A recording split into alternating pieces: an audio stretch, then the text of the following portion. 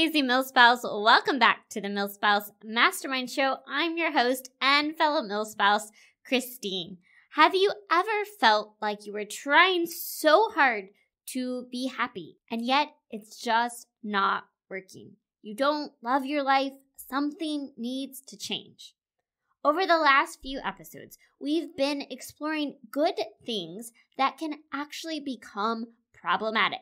And today we're wrapping up this mini-series by looking at how the pursuit of happiness can actually make you feel worse about yourself and what you can do instead to create a life you want and ultimately find more happiness in your everyday life. If you are ready to trade that frustration for fulfillment as a military spouse, then go reheat your coffee and let's dive into the show. You, my friend, were made for more. More than the managing of schedules, keeping up with kiddos, and holding down the home front. Welcome to the Milspouse Mastermind Show, the podcast that empowers you to get unstuck and craft a life with more meaning and less overwhelm. I'm your host, Christine, seasoned military spouse, mom of 3, and your guide to designing a life you love and growing a purpose-fueled business as a military spouse. I believe you have something valuable to offer, and when you pursue the things that light your heart on fire, you trade frustration for fulfillment and isolation for a life of impact. It's time to discover who you are meant to be, because together we can change the world. Did you know that a large percentage of military spouses would love to financially contribute to their families in some way, but there's a lot of things that hold us back. And while I want to celebrate the fact that there are more work from home jobs available than ever before, there are more entrepreneurship resources available than ever before, there's still one thing that holds so many military spouses back, and that is a lack of clarity. If I had $1 for every time I heard an adult say, "I don't really know what I want to do when I grow up," I would be rich. So while there are more opportunities and more resources than ever before, the first step to helping us live a purpose-fueled life is really getting clear on who we are, what we want, and how to make the most of the limited time and resources we have. And that's exactly why I created the Milspouse Purpose Playbook. It is a self-guided discovery process that helps you clarify what you really want in life, what your unique gifts and abilities are, and how to begin to infuse every area of your life with purpose so that you can ultimately trade that frustration for fulfillment and truly love the life you have as a military spouse. If you are ready to get clarity, unlock your potential, and build a purpose-fueled life and business, this is the first step. Find out more by going to morethanamilspouse.com. Let's discover who you are meant to be. Okay, so over the last few weeks, we've been talking about helpful practices that can actually become problematic. And I never really set out to turn this into a series, but then I realized how well these concepts fit together. So in episode 172, we explored the power of positive thinking and the danger of brushing aside our painful emotions in the pursuit of positivity. This is what becomes toxic positivity. And genuine healing and growth requires us to first confront and process our feelings authentically. And the way we do this is by first becoming aware of what we are actually thinking and feeling. So in episode 173, we talked about how mindfulness can help us connect with our emotions and become more aware of them.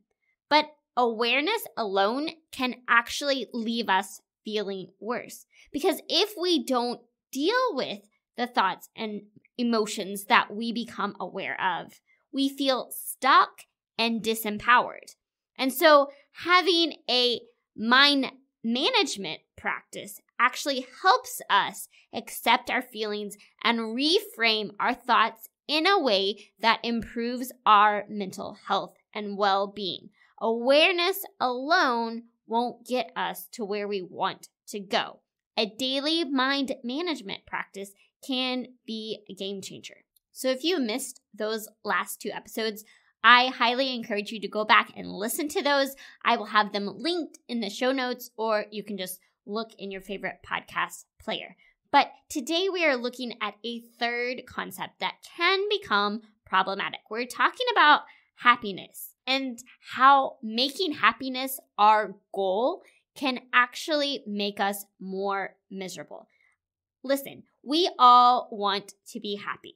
Happy is a positive emotion. It is a positive feeling. I talk to my kids about having a happy heart. Happy is a nice concept, right? We want to be happy, but we're not always sure how to get there. And there's lots of information about what we think is going to make us happy. I did a quick search on Amazon, and there were over 90,000 results for books on happiness. So there's a lot of information out there about happiness, and we talk about wanting to be happy. But how do we get there?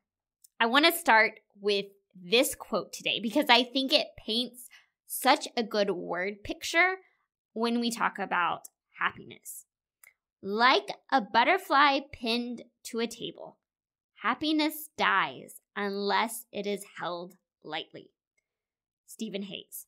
So what is happiness? Happiness is a feeling of pleasure that is often related to our immediate environment or our circumstances. So we like pleasant feelings. We like the feeling of happiness, but that's often related to our circumstances, which can change. As much as we would like to have only good things, to have only positive experiences, to have all of our circumstances be good, that really doesn't align with the world that we live in. A part of the human experience is that good things happen, bad things happen, things we like happen, things that we don't like happen. And that is true for all of us as human beings. When we make happiness our ultimate goal, we will fall short because bad things, quote unquote, bad things, things that we don't like, things that we don't have a positive reaction to will happen. If you have been a military spouse for any length of time, then you're probably aware of Murphy's Law of deployment that says if your spouse is gone for an extended period of time, something will go wrong, whether that be the door breaking on your house, whether that be keys getting stuck in the ignition of your car, whether that be a flood in your bathroom, whether that be your air conditioner going out, whatever it is, it always seems to happen when your spouse is gone. But this is just a part of the human experience. And the more that we make happiness our ultimate goal, the more frustrated and miserable we will become. So why does this pursuit of happiness actually make us more miserable? Number one, it's not an achievable goal. As we've talked about, there's going to be good things that happen. There's going to be bad things that happen. And the more that we just try to get rid of our negative feelings or be more positive, like we talked about in episode 172, the more we're going to struggle because we're burying those feelings and emotions rather than actually addressing them. And then we feel more frustrated that we're not able to control our feelings. And we begin to believe that we're either alone in our struggles or that we're a failure or that we're defective in some way. And so that negative self-defeating cycle of our thoughts continues. So number one, it's not an achievable goal. And the more that we try to pursue it as a goal, the more we will struggle. Number two is that often we're pursuing someone else's dream of happiness. We think that if we do X, Y, and Z, we will be happy because someone else has told us that. And what we're doing is not actually pursuing things that we enjoy or that light us up or that we deep down really desire. We're pursuing what someone has told us will lead us to a happy life, to the outcome we want. But it's one that's not aligned with who we are and who God created us to be. All of us have something unique and valuable to offer the world, and we are all created with unique passions and desires and a unique purpose. And anytime we're trying to live our lives around what's best for someone else, we will fall short. We will not feel fulfilled, which brings us to the third reason that pursuing happiness can actually make us miserable. It's not what we ultimately want. It's not what we ultimately desire or even need as humans, because happiness in itself is not fulfilling. What we need as humans is a meaning and a sense of purpose to our life. And when our life has meaning, that is what leads us to the outcomes that we've been seeking. That is what will make us more fulfilled, more at peace, and will ultimately make us feel more happy. As Viktor Frankl says, one must have a reason to be happy. Happiness is a side effect of one's dedication to a cause greater than oneself. Let me say that again. Happiness is the side effect of one's dedication to a cause greater than oneself. It's meaning that gives us the ability to both be happy and to be able to cope with suffering. So if we accept the fact that there are going to be circumstances and events in our lives that give us a feeling of happiness, and there are going to be events and circumstances in our life that make us feel a sense of frustration or anger or sadness and grief, all of these human emotions. And if we accept that that happens, meaning gives us the ability. And so what we're really after is not happiness. That's a byproduct. That's an outcome that doesn't come from making happiness the goal. The outcome that we can pursue is a life of meaning and purpose. So the question that we must ask ourselves is not how can I be happy, but how can I live a rich, full, and meaningful life? One where I feel the full range of human emotions, and one that I create a life worth living despite the challenges of life. This gets to the core of why this podcast exists, because I want you to know as a military spouse that you have something valuable to offer, and you don't have to wait for some future season to chase your dreams, because building a life that you love as a military spouse is possible today. It doesn't come from the pursuit of happiness or getting everything that you think you want. It comes from pursuing a rich, full, and meaningful life. It comes from being able to trade that frustration that you feel for fulfillment and understanding that a fulfilling life, a meaningful life is possible right where you are today. There are tools, there are resources, there are things that you can do to begin to shape your life in a way that is meaningful and fulfilling. It is 100% my goal to help you craft a life with purpose, to help you live with more meaning and less overwhelm, because I want you to be able to enjoy the life that you have, to be able to live a rich, full, and meaningful life as a military spouse without putting your life on hold, without feeling like you cannot show up as the person that you want to be, that you can't chase your dreams. It is possible to live a fulfilling life right where you are right now. So how do we do that? Number one, understand your 3 fundamental needs. You must care for yourself. You must connect and build healthy relationships, and you must have some way to make a contribution.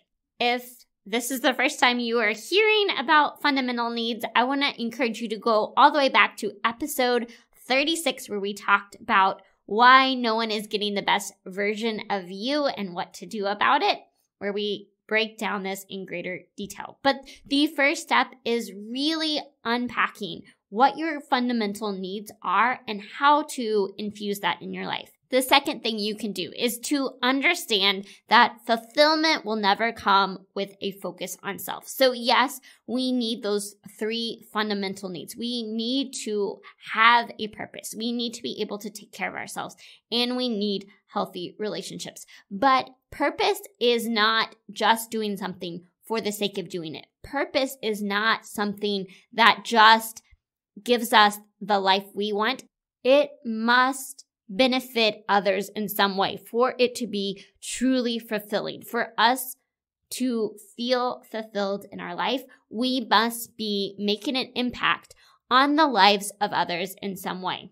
Life will feel empty until and unless we find a way to contribute to the needs of others. And that's why I call the fundamental needs the 3 C's. And I talk about making a contribution, because I want you to understand that having the career you want, that getting the dream job, that doing something that benefits yourself will never lead to that ultimate outcome that you want, that feeling of fulfillment. It must include some sense of giving to others, to making a difference in the life of others. Fulfillment comes from contributing to something outside ourselves. And then the third piece of this puzzle is really getting clarity. Do the work to figure out who you are, what you want, the vision that you want for your life, and how to make a contribution both in the season that you're in and what kind of contribution you want to make in the long term. That's why tools like MilSpouse Purpose Playbook are so helpful, because they help you unpack what you uniquely have to offer, what your sweet spot is, and what that looks like to be able to make a contribution in the season that you're currently in and in setting goals for the future, so that you can ultimately create a fulfilling life and, as a byproduct, find happiness.